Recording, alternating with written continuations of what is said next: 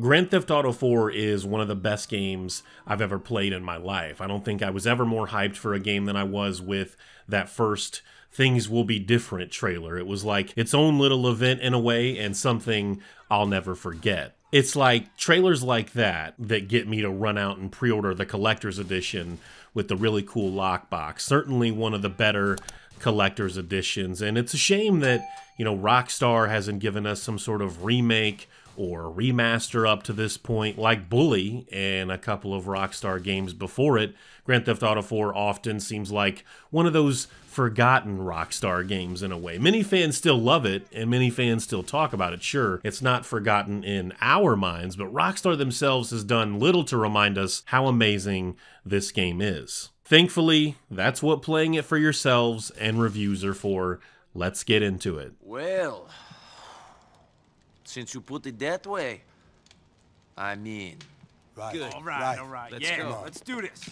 Without question, this game hasn't aged as well as something that came out just 2 years after it from Rockstar, which of course we now know is Red Dead Redemption. Their engine and animations came a long way in a really short time. Even Max Payne 3 still looks really good and is one of the most well-optimized PC games on the platform. But I try to remember a lot of these games, especially ones of Grand Theft Auto 4's age, as I played them at the time. It's not an awful looking game by any means, at least not to me, but at this point there have been indie titles or AA titles, if you will, with superior visuals. Textures don't look as clean and amazing to me as they once did. Lighting and character models can still look decent to even very good, depending on what's happening on screen. All of the cars still look great to me. I have no complaints with the visuals as far as the auto part of GTA goes. Depending on the location on the map and just time of day and other things that are happening, take Times Square for example. If you're walking around Times Square at night, it still looks absolutely amazing. Walking into a strip club, the lighting in those looks absolutely fantastic to me. One of the best things to keep in mind, I think, because I believe it still holds up really well, is the rain. Especially if we're talking about towards sundown or during the night for that matter, the rain can come straight down, and Rockstar also implemented a really cool wind effect that makes the rain appear as if it's blowing around on the ground in certain areas of the game. The explosions, oh man, the explosions in these games. These aren't quite Avalanche levels of awesome explosions, but, they're still really good and my favorite in any GTA game. I used to think that 5 had better explosions for me, but I think I prefer 4, and that smoke effect you get still looks really damn good.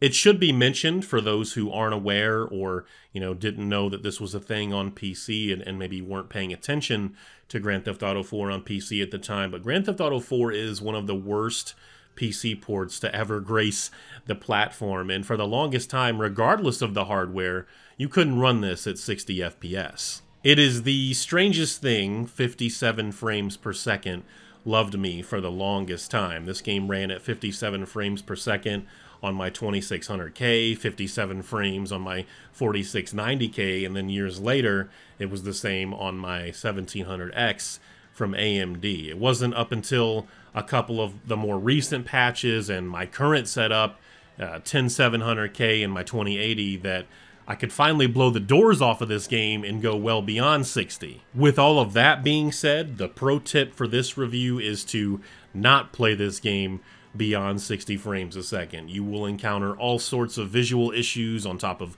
gameplay issues that I never experienced with this game back on the Xbox 360 at launch. Just different things with traffic, doing odd stuff, the roads disappearing right in front of you for a second or two, or the very odd camera issue in a lot of the cutscenes.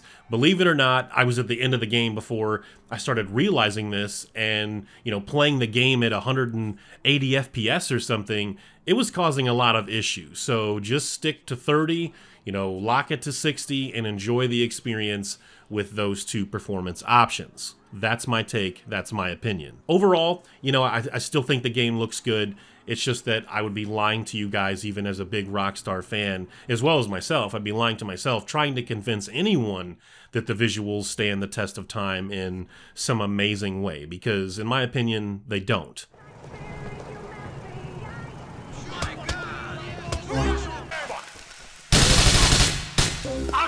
of your fucking head!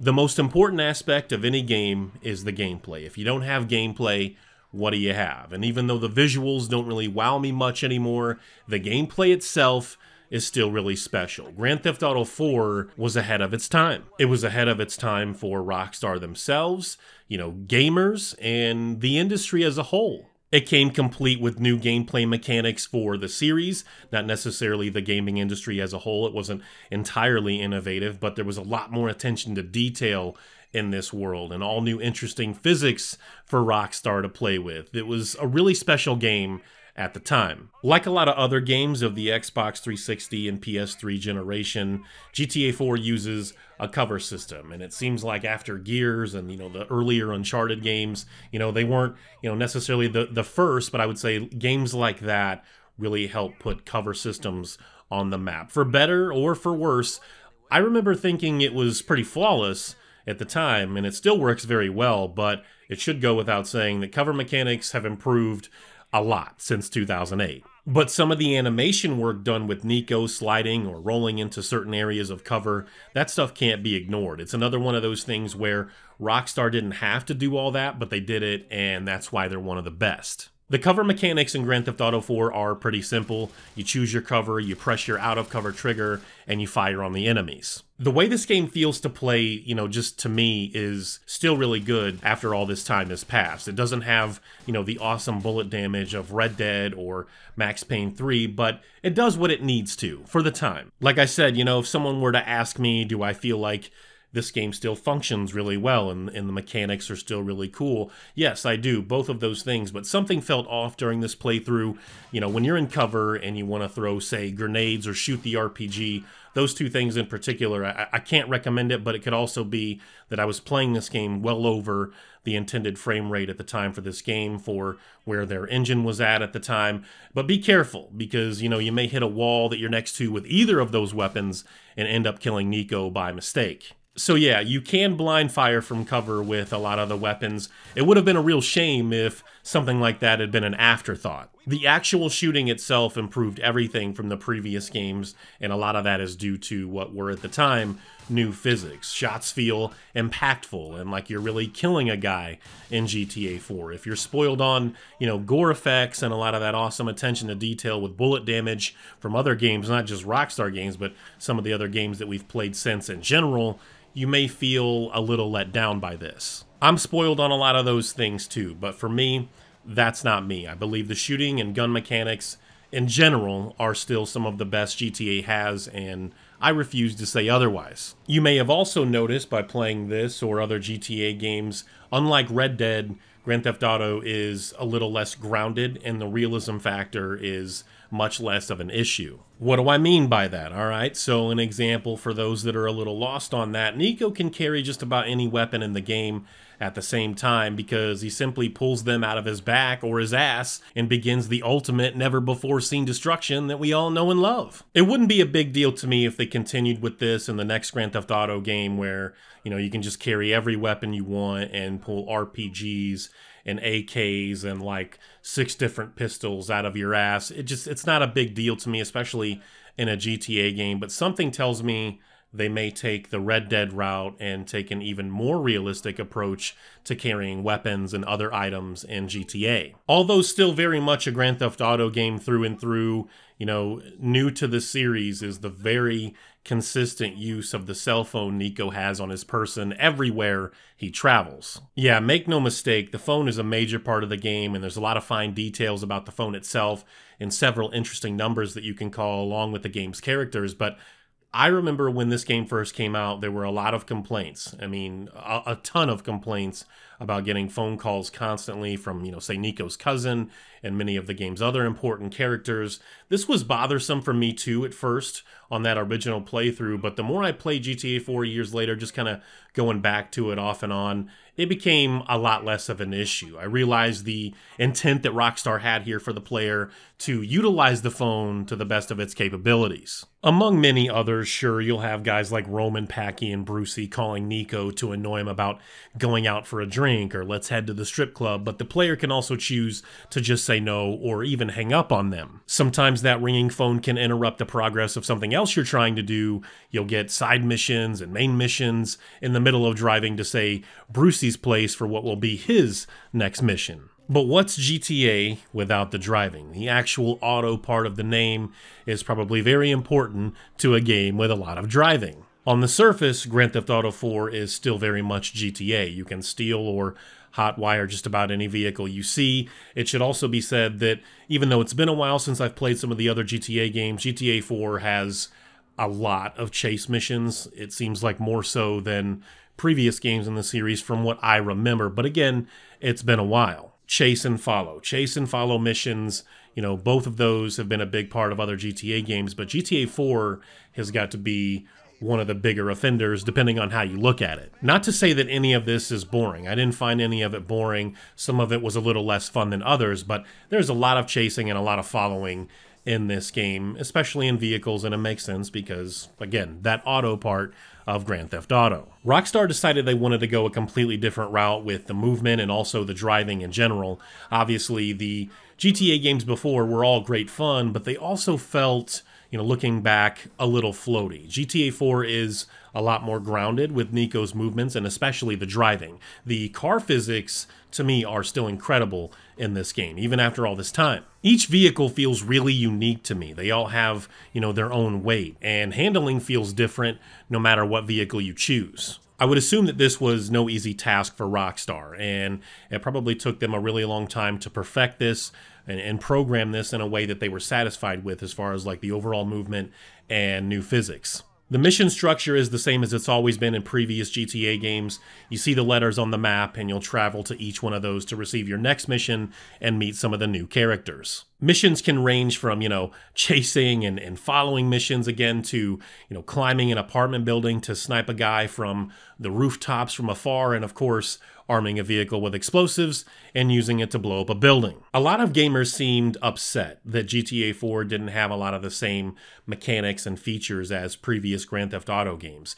You can't, say, chop off heads with a sword. Niko can't gain weight. You can't go to the gym and get all kinds of gains. No doubt a lot of that is true, and I can understand the argument, and I can understand why people were a little pissed off, but the two games that came after also had things that the older games didn't have. Maybe the trade-off isn't worth it to some people, but for me, I never really bothered much with a lot of that stuff with CJ and San Andreas anyway. Still, those things didn't really seem to be a part of the original vision that Rockstar had here, but it would have been cool to give those that do care about those things the option and some extra things to do. You'll fly helicopters, you'll drive an endless amount of vehicles, some cooler and faster than others, you'll eat burgers at Burger Shot, kill members of the mob, blow all kinds of things up, and get sweet, sweet revenge on your enemies. Grand Theft Auto 4 is still a lot of fun to play. I'm telling you right now, if you've never played this game, if 5 is the only one you've played, or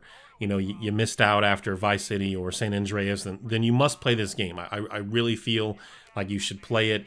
It was a very impressive title for the time. It was a huge achievement for Rockstar, and I just think the industry in general, you know, looking back, the visuals, again, aren't what they once were, but that can be fixed with EMBs and other mods on PC, but I wanted to play vanilla for this review.